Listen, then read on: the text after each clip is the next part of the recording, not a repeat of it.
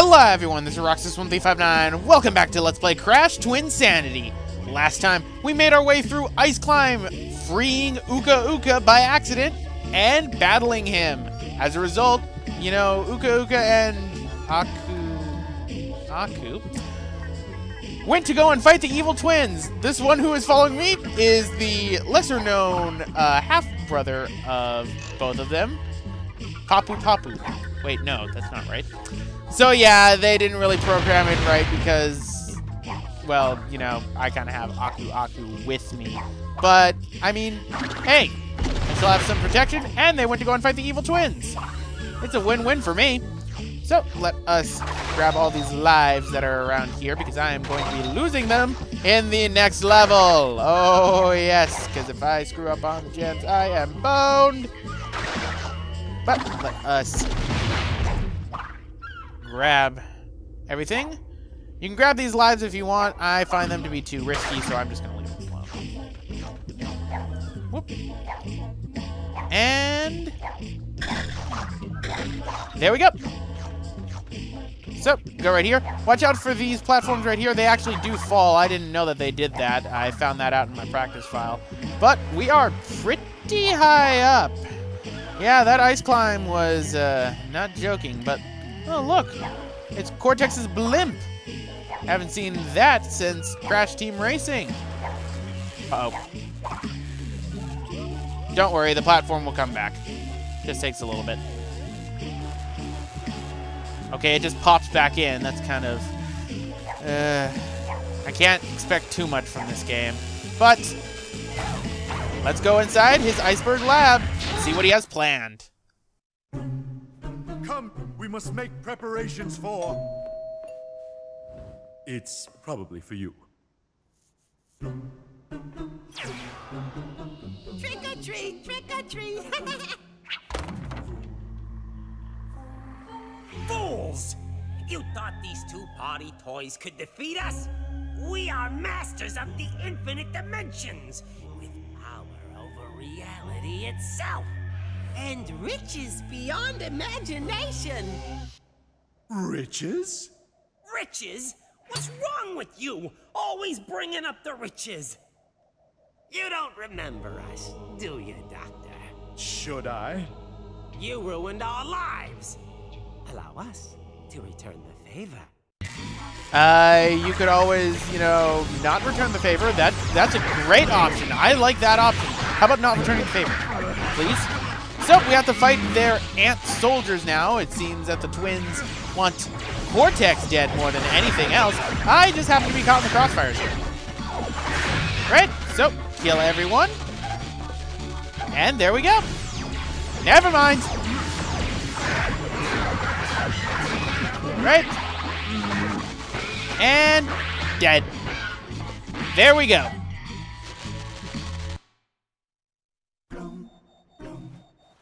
You see, this is why nobody likes you. A curse on you, Crash Bandicoot. A curse on you all. We shall return. Oh, forget I mentioned the riches thing, huh? Dr. Cortex, what have you done? Who are these evil upstarts? I've ruined the lives of so many. I can't be expected to remember them all. Such a big head. Such a tiny brain. If we deliver him to the evil twins, perhaps they will spare us. But they'll kill me! That's a risk I'm willing to take. Crash, I've been like a father to you. I created you, nursed you, tried to destroy you. So what do you say? With my mighty intellect and your vacuous stupidity, we'll be unbeatable! I like that plan. Come along! To the Psychotron! While we can go to the Psychotron, I could actually talk a little bit about this room. This room right here initially showed up within the beta build of the game, as well as the playable demo that was at an E3 with Cortex sitting inside this chair, introducing the game. This area had sort of a warp room mentality, hence why these doors are right here. And there was another deleted scene that I'm going to have play right now. Thanks again to Fake Nina. Our magic is no match for the twins' power. What we need is a little brute force. Mecha-Bandicoot is equipped with an electronic brain, programmed with Crash's own cerebral patterns.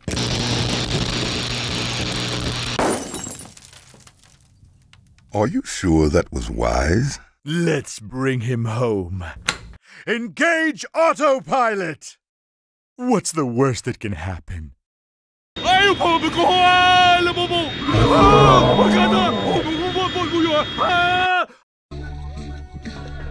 So yeah, that is an interesting scene. Initially, according to Fake Nina in the comments when asked about it, the Mecha-Bandicoot coming back to here was more of a development plan, nothing really concrete. However, there was a cut level in the game that was intended to be played entirely by Mecha-Bandicoot, known as Ocean Commotion. Now, Ocean Commotion would take place later within the game, but would still put that Mecha-Bandicoot got salvaged and recovered. As for whatever happened to the vice versa reversa device, which was actually pictured with inside of that drawn cutscene, it's not entirely explained where it is. It's believed that it's inside of either this dimension or inside of the Evil Twins' 10th dimension. So it's more likely that it was involved inside the 10th dimension, as we'll see with the final boss of this game later.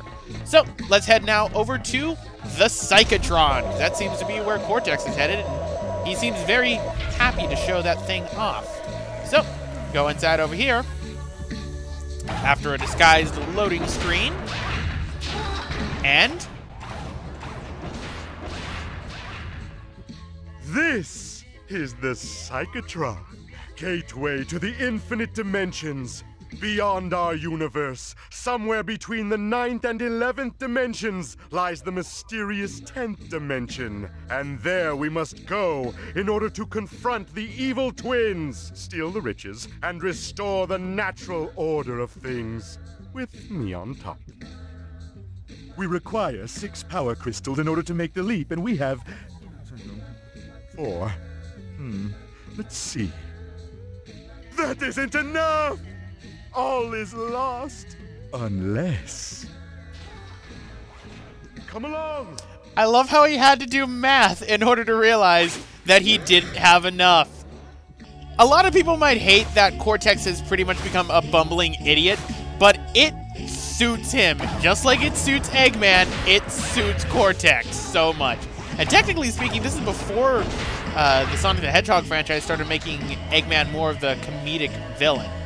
Anyway, we're now going to be heading off to probably the most famous level of all Crash Twinsanity with one of the most famous tracks. It's my personal favorite stage in this game, as well as many others, which is why I'm going to be saving right before it. The reason why is because it's unfortunately a stage where you have one shot at getting every gem. Otherwise, no dice. You're going to have to restart the level again. I'm going to go through the level as best as I can, and if I miss gems, then I will obviously cut in me getting those gems for the end of the episode, but that's pretty much it. So, let us explode everything to get there. You have to question why Cortex has so many nitro crates inside small caverns. I mean, come on, does he really need this many? But, here it is. So, we're going to save right here. This is something unorthodox for me. I normally don't save while I'm capturing, but this is actively what I'm trying to do. So we're going to put our save file right there because my first save file is my practice save file. So, autosave has been enabled, so we're going to have to disable that again. And let's go. There, to the sea, I tell you! Our salvation floats upon the briny blue! We must reach Engine's battleship, and quickly before it sets sail! But how? Think, Cortex, think!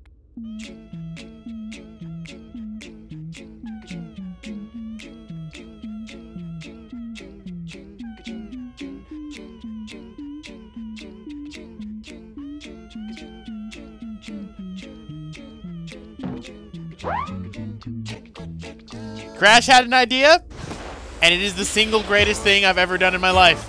Ladies and gentlemen, welcome to Slip Slide Ice Capades, the humili-skate.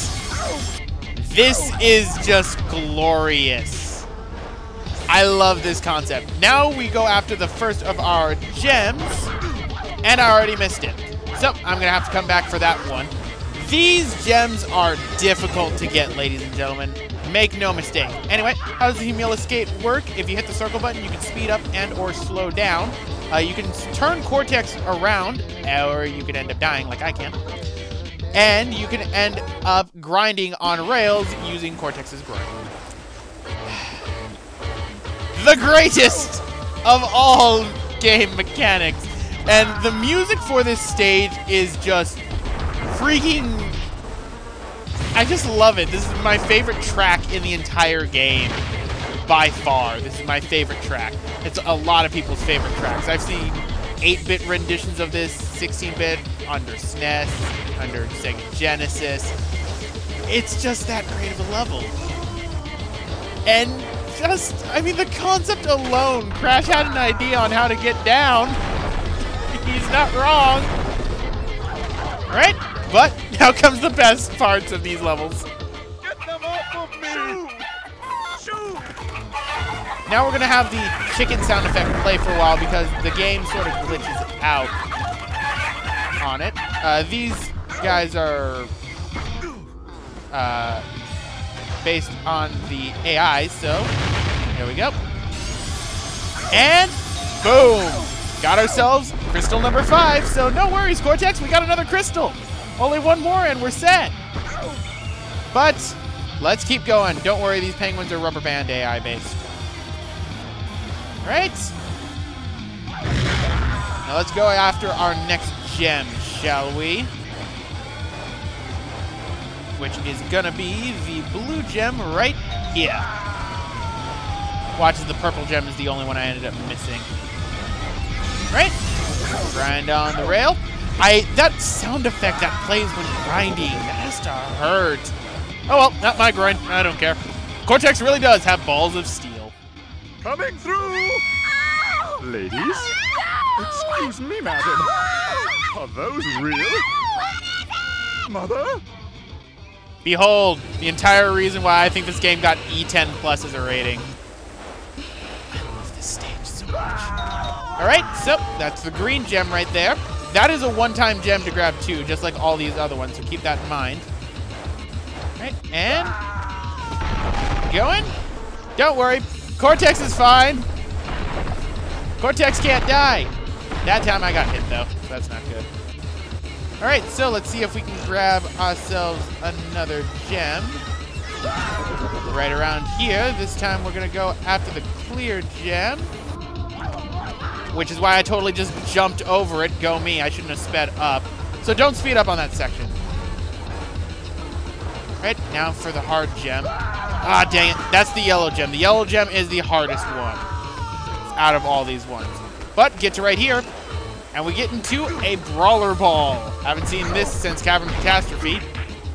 So, at least we managed to get 3 gems. I say 3 because the last one is right over here.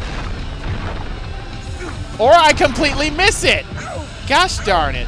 Oh well, so I'm gonna have to cut those in. Meanwhile, a lovely dingo dial is reading his book.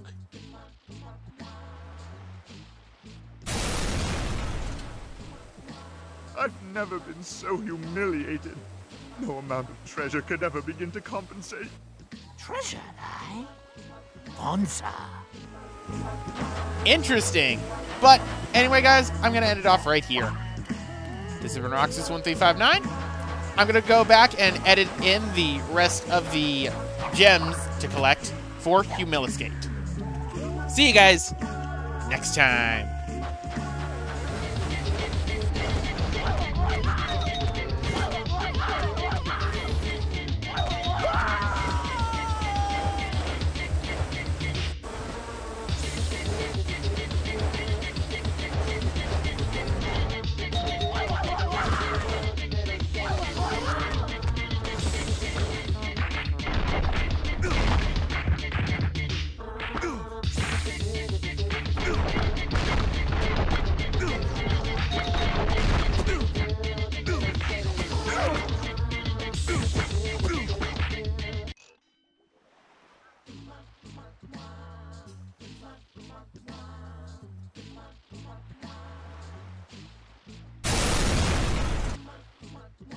I've never been so humiliated.